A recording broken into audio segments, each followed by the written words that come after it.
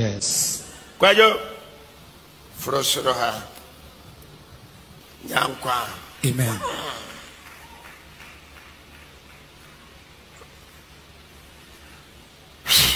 Yes. You are free. In Jesus' name.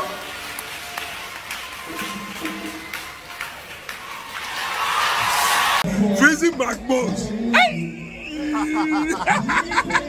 Hey, listen, man. Yeah. You know how it goes. Go president. I grew Bianca there.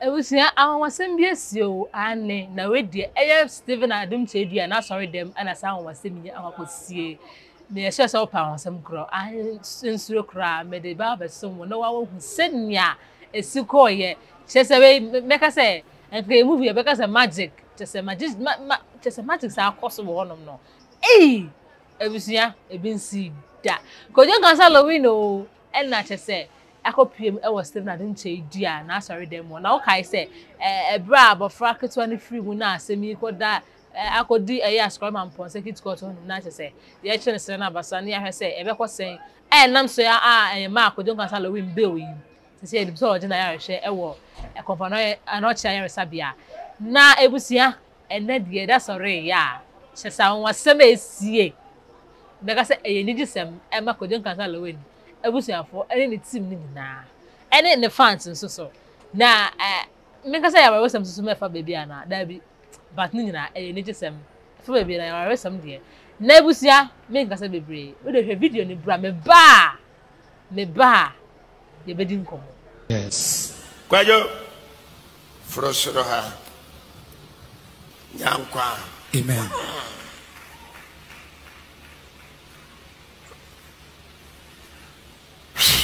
Yes.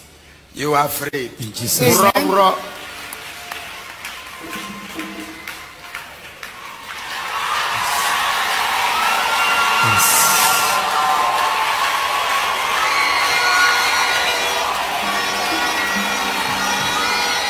You are free.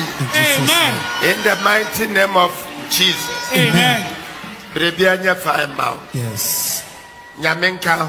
Amen. Yepawa yensenhia. Yes. Adofo. Yewe nhira munye na. Yewa nkamina. Meda munye na as. Yes. Ene echitrapa. Wo minimu wa mi wo social media so. Mehu. Munti meba ho. Mebehwem. Ente me sport mumubi. The Lord bless you. Amen. Madam Wasemwat. Amen. Yamin Shiram. Yes. Na wonka munyana. Amen. Baby abese I am fine. Yes. Amen. Mama abemomo. Se hu bio what is the sound no? Shh. Just say ya on diama all of a sudden instant healing. We don't cancel LILWIN ne kono. Everything we na yaresa amunim hwa. Na we eyangane movie ne ya na say we better ni din sing. You better ni din sing say movie we part 1 and part 2 and part 3. Fi say we can say kojo nkan samba ni hunu we dey part 3 because part 1 dey time question buy no. Part 2 dey time dey no go na court no. Part 3 na yaresa wonya. Ebusia enya sem ketwa o 25th May dey asama ba. Na asama kojo nkan sa kofa ba ne de.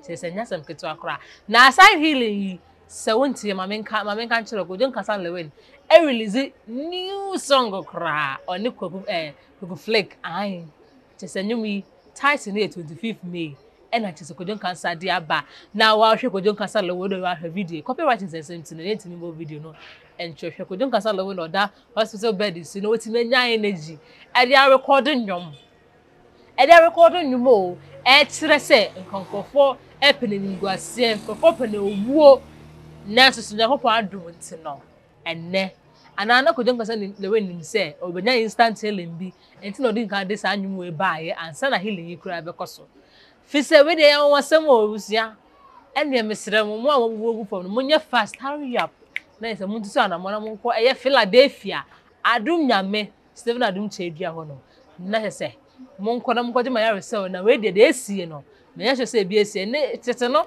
ani ya say oh obia yare na ni afre ate na yate na ni ene sa nyoma no but enne Stephen Adom Kyei Dua aya wonwade atimi asakodon cancer LILWIN ya di ayahye no kon ama all amunu mu ate se wan kofi amba wo na wa wororo no ho timu se ahoden aba ne kon na o de video yi tama o da bed yi so otunyum ni wie no hu se kodon cancer o no osi aso no kon no but all of a sudden oyi we no timu se wa chinchim no kon ma wo se bibia ya okay but asema me pese me bisa ne se ebusin time ma kodon cancer LILWIN accident no on the 25th of May no that very day na no panel nya accident no and peria no na nwumwe na premier ne be kwaso no mu so de bibia sa no kon wana enu mpo na accident ne ya fresh na hwe nsa no kon de ehu ya plaster na ebo ne mama so ana ebusia meboa that point in time no ye hu hwe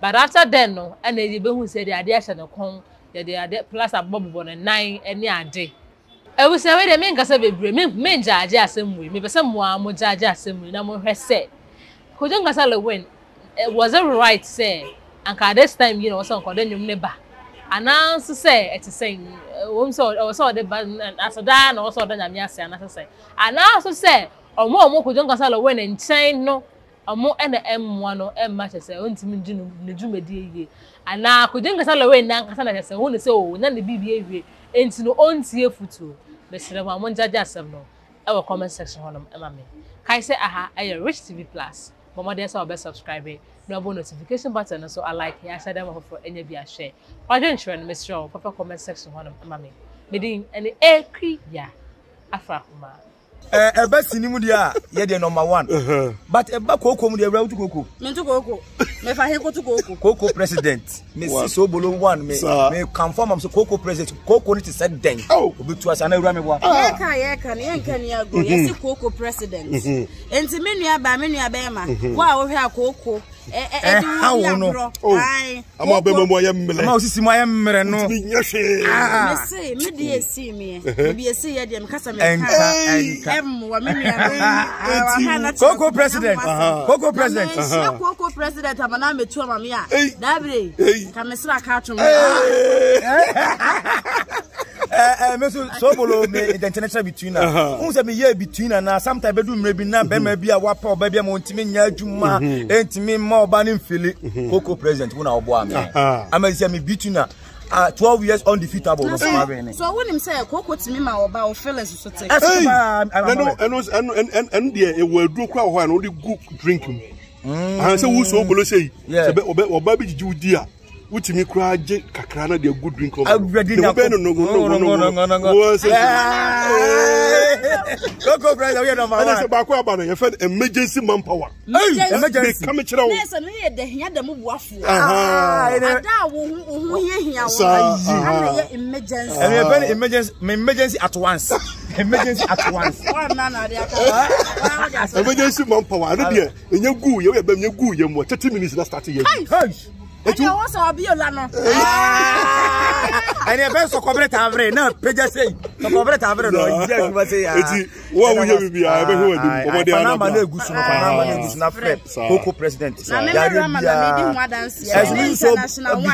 below the international between. And a French in because vous and je vous encore les mois, les poils actuels, je vous. I know the buy a chica say, and only a cocoa dry, a young mind, cocoa dry, no, she. And I'm kind of French. Also, I okay, bye bye.